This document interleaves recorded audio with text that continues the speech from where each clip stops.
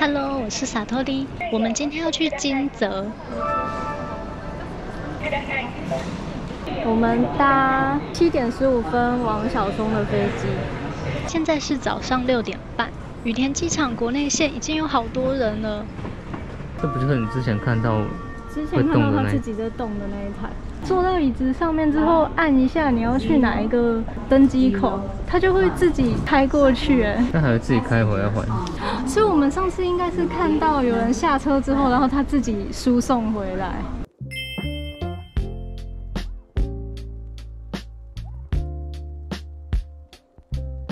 没想到机场里面会有这么绿意盎然的地方，它叫做花的乐园。7点开始搭。夏天有个好处就是很早就天亮了，清晨4、5点出门也不会觉得太暗。我们这次买到加入国内线的特价机票，国内航线一律单程6600日元。前阵子龙哥到富山跟金泽出差以后，就一直说想找机会好好去观光一下，所以我们就抢了飞小松机场的机票。从羽田机场飞到小松机场大概只要1个小时。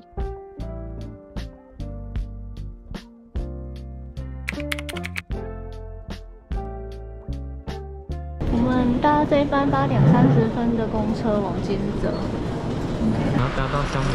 对，搭到香林坊1300人。ありがとうございました。这班开往金泽的巴士会配合飞机抵达的时间，大概会在飞机抵达15分钟后发车。那我们下车了。香林坊，我们要去长町武家屋夫姬，从香林坊下车大概走6分钟会到。这个三角形，这好神秘哦！这个是，哇，这是一个大镜子耶。先走去这里长町武家屋夫姬，等一下再走过来这里到美术馆那边，再到兼六园。这条商店街旁边有小河。你要左转。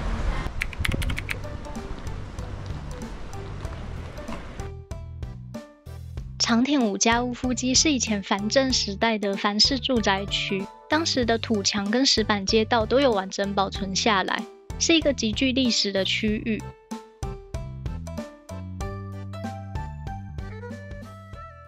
这里现在都没有人耶，而且现在阳光出来了，变得有点热。这间是什么？进去看看好了。看到这好酷哦，不死鸟，有金箔。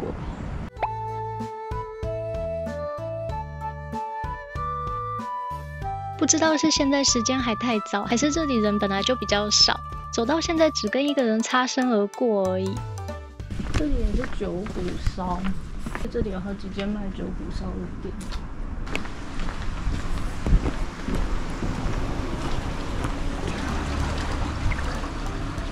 这条大野庄用水以前也被称为鬼川，据说是金泽市内最古老的输水道。这里有一间和果子店，村上金箔的团子，这看起来好好吃哦。等一下就要吃午餐了，现在不敢乱吃东西，来看一下有什么能买回家的和果子就好了。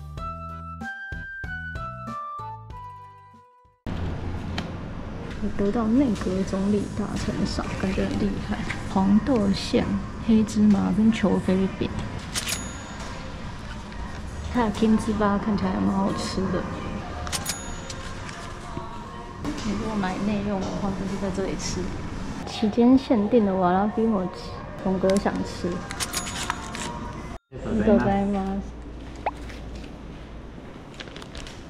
这个野村家是可以进去参观的。我发现野村家隔壁也有一间和果子店，看起来好好吃哦。是寒天。店员好亲切，让我们试吃了好多东西。我买了这个好好吃哦，它是寒天，然后外面脆脆的。我买了这个巧克力凉羹。普段ないですか？そうなんです。期間限定です。そうなんです。はい、本当に無味を再現があった神奈川人の風習のお菓子なので。了一条寒天的糖果跟一个巧克力的羊羹。五家屋夫妻野村家。野村家是这里唯一能入内参观的建筑物。大人一个人550，它的这个入场的票长得好漂亮。野村家曾经是野村传兵卫信真的住家，它是加贺藩主前田利家的重臣。这栋宅邸同样保存得相当完善。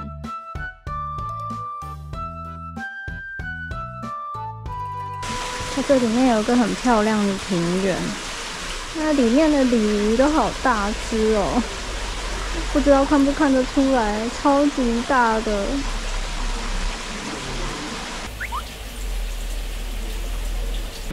And you know what this is for? No, what's that? Bird cage. A bird cage, okay. Yeah, bird cage. 这是一个鸟笼哎。 And that 9只鸟儿。这里有个牌子，这好像是最近说会动画化的一部作品，《鬼川文库》。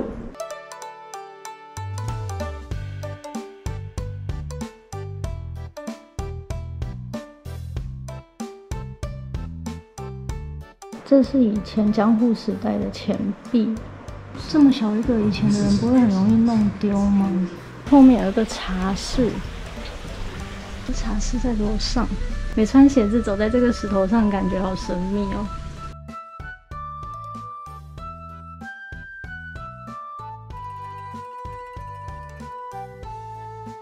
我刚刚以为这里不能进来，然后工作人员跟我说这里可以进来，所以我就进来了。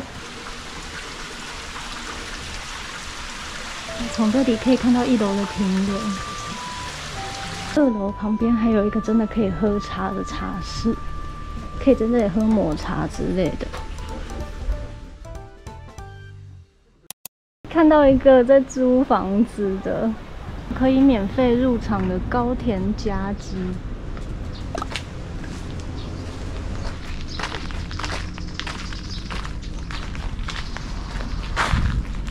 这个是叫秋根杯啊，我刚刚以为是nakama哎，原来这个中间秋根就是在5家工作的最下级佣人。好像还蛮大间的。你又不知道这里面住几个人，有道理。搞不好这一间睡10几个人呢。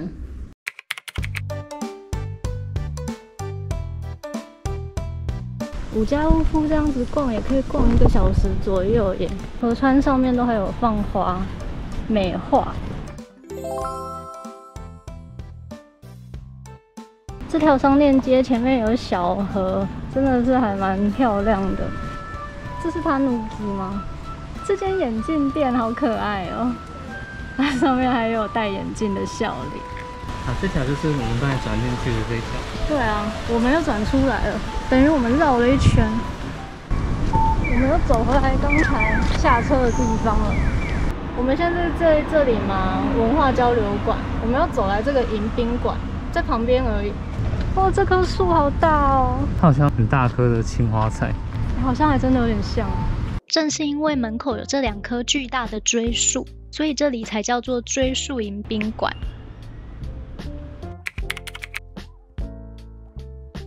我们来吃这间在迎宾馆1楼的餐厅。那我们就点 A 吧，主餐应该就是固定的，因为我看 B 的主餐就是这个，应该就是跟 B 一样吧。龙哥还想加这个玉米汤，坐旁边的位置还可以看外面。今天天空好蓝哦，我现在手碰到它这个冰冰的，我觉得我的手好舒服哦。有降温吗？我的手被冰镇了。开胃菜跟面包，这是一个马芬，这个酱是安丘比跟 lemon 的酱，这橄榄味还蛮重的。来吃它的法棍，它的法棍还蛮好吃的。这是刚刚加价点的玉米汤，玉米味跟洋葱味都很重。主餐是红椒炖猪肩肉，这个是高丽菜，然后它还有马铃薯的酱。它的猪肉炖的超级嫩。超级软嫩，它那个酱是什么味道？红椒的味道，然后再加上因为这下面还有这个马铃薯泥，这样子配起来好好吃哦。哇，猪肉好好吃，很软嫩。甜点，这鲜奶油上面是蜂蜜耶，起司蛋糕好好吃哦，算是比较清爽的口感，不会很甜腻的那一种。我把我那一盘吃完了，但因为龙哥不敢吃起司蛋糕，所以我要帮他解决。还好这个起司蛋糕超好吃的。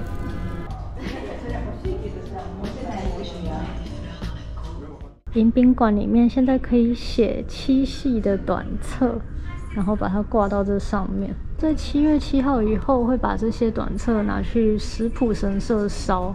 我就用黑色的写就好了。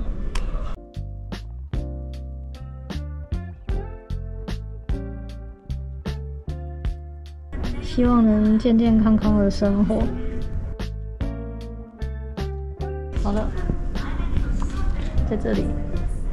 了解你要是想减肥吗？透过对神明的祈祷，不运动也可以变瘦。你还是运动比较快吧。希望肚子能变小。他最近肚子真的变大了。经常吃了那个台湾买的那堆零食。楼上也是保罗博古斯的系列店，但是这2间价位差蛮多的。楼下算是比较轻松的咖啡店。它最便宜的套餐要5000元起跳。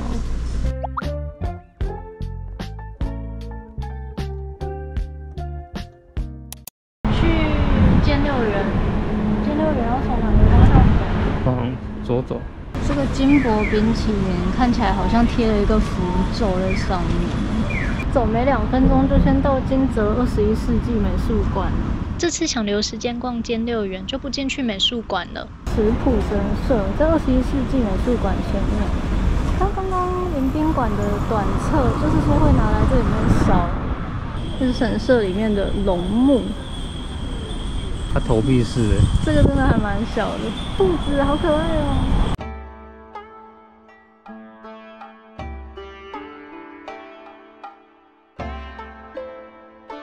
在这里参拜时，要先在毛轮绕个8，还好这旁边画得很清楚，照着绕就对了。这里绑超多的，超级密集，这密集到风都吹不进来了吧？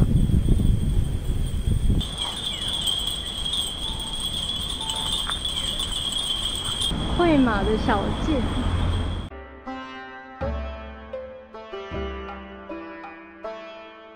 它的会马长得好可爱哦。其实我觉得这只吉祥物长得有点像减肥成功的布丁狗，或许是那顶帽子的关系吧。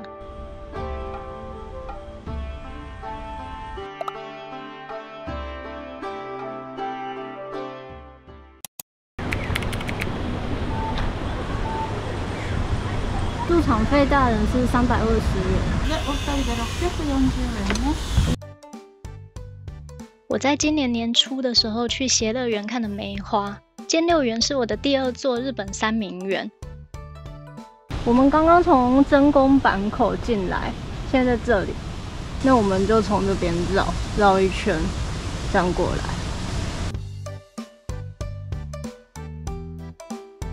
他会复合过一次。在那个茶室室内用的话，可以这样子看外面耶。这中间放了一个绑着黑色绳子的石头，好像什么结界哦。本来以为园里树多应该会凉一点，没想到跟外面差不多热。今天实在太闷了。听说从这个花见桥能看到很美的樱花，不知道以后有没有机会来这里赏樱。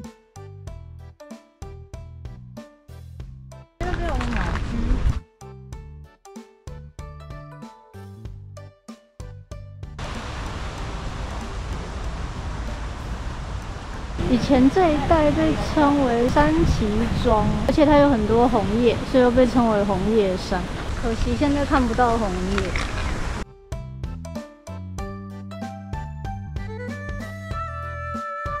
这里有一个芭蕉的巨碑，红日炎炎，秋风瑟瑟，炎炎夏日恼人秋风。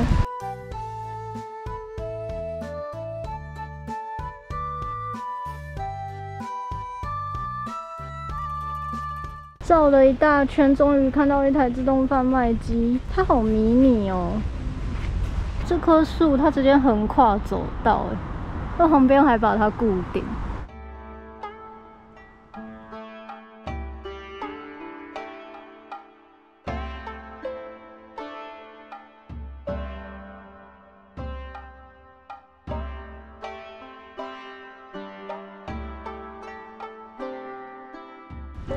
这个峡池中间的这个岛是蓬莱岛，而且因为它长得像龟甲的形状，所以又叫做龟甲岛。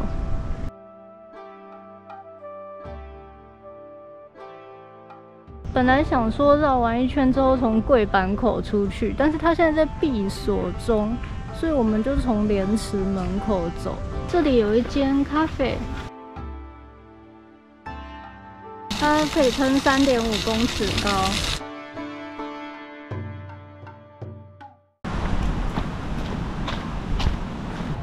这个莲池门入口一出来，旁边有好几间店，这间店里面很像供奉一支冰淇淋耶。我们到兼六园隔壁的金泽城公园。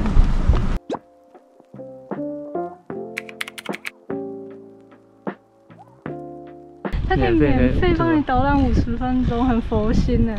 我们刚刚从兼六园的莲池门出来，从石川门这边进来，然后我们等一下从黑门这里出去，就可以去近江町市场。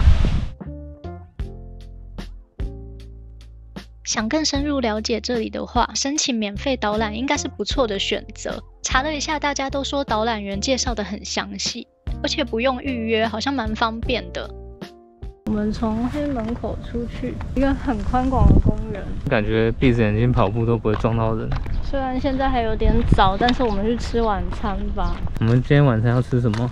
我有找到一间寿司的店，可以自己做的，不知道人会不会很多。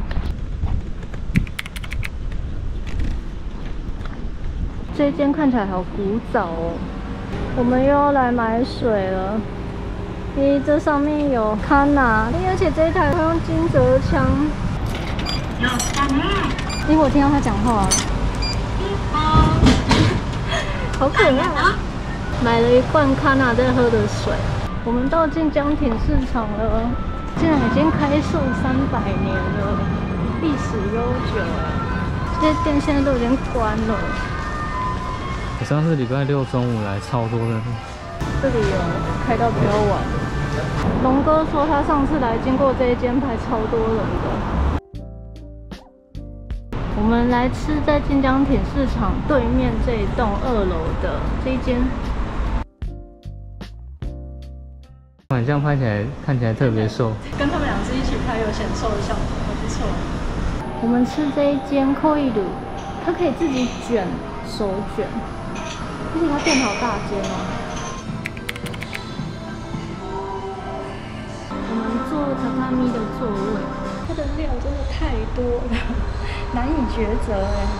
可以选5种、6种或8种配料，每一个餐都会附寿司本身跟天ぷら，可以选1杯汤加1杯茶，或者是茶喝到饱，或者是汤喝到饱。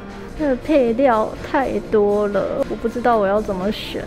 我们2个都吃5种配料加1杯茶1杯汤的。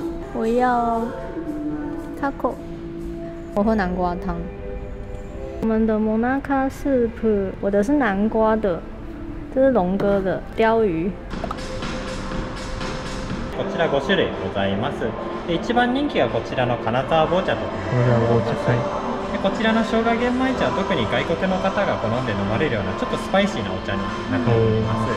でこちら黒豆茶なんですけれども、かなり豆から香ばしい匂いがしますので、私としてはおすすめのお茶になります。先ほどの金沢紅茶もございますし、生姜玄米茶と黒豆茶もございまして、こちら豆のまま嗅いでいただくとかなりマスク越しでも多分変わってくるかなと思うんですけどこちら4つとも温かいお湯ですので、どれ入れていただいても構いません。で急須の方に8割ほど入れていただきたいんですけど、大体こちらの尺で4杯ほど入れていただければちょうど8割になります。你要喝什么茶？我想要喝这个金泽棒茶。其实我很想喝金泽棒茶，金泽棒茶但是你选了冷的，而且店员一直说黑豆茶很好喝。对，他狂推黑豆茶。他说这个装2匙，他说热水大概舀4匙。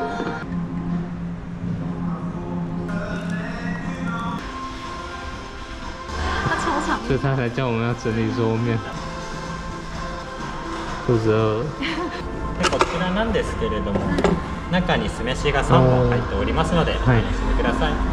我们的桌子被包围了，被包围，而且它醋饭还有另外还有三卷，全部4卷。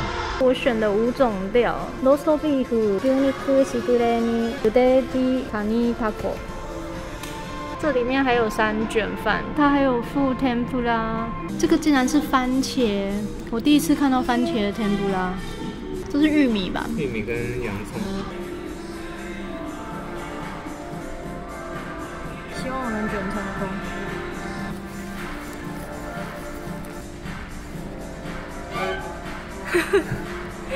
真的是，这个应该不能在外面卖。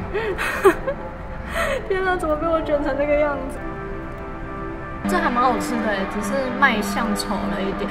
自己做的东西总是最好吃。2天吃鳗鱼卷哦。你要整卷都包鳗鱼哦？对啊，因为还有3个可以包，从失败中学习经验。那我来看你表演。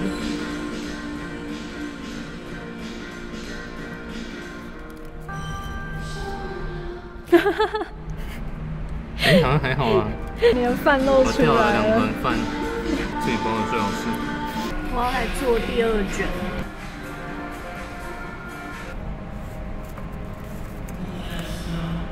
哎，我成功了，好感动啊！成功的饭卷吃起来特别好吃。我第一次喝加贺棒茶，有一种很特别的香味。它好像是要在放进来之前就先自己把它弄破但是我已经先放了，所以我只能在这里面把它弄破。有的它的料都跑出来了。就是冲泡的汤的味道。我们拿着这一根棒子去结账，它连这个桌号的号码牌都长得很像一个手卷。ありがとうございます。我们走到金泽车站去，本来想说要不要用搭公车的，但是看走路走10几分钟就可以到了，就直接用走的吧。它这地下道太明亮了吧！金泽车站方向。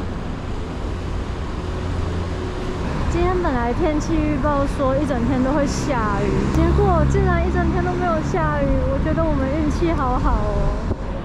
我发现它路边的这些水沟的水都好清澈哦，只差没有鱼在里面游。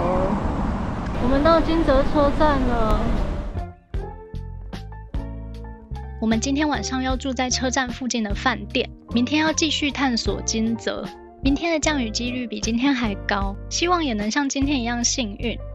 谢谢大家看到最后，我们下支影片见。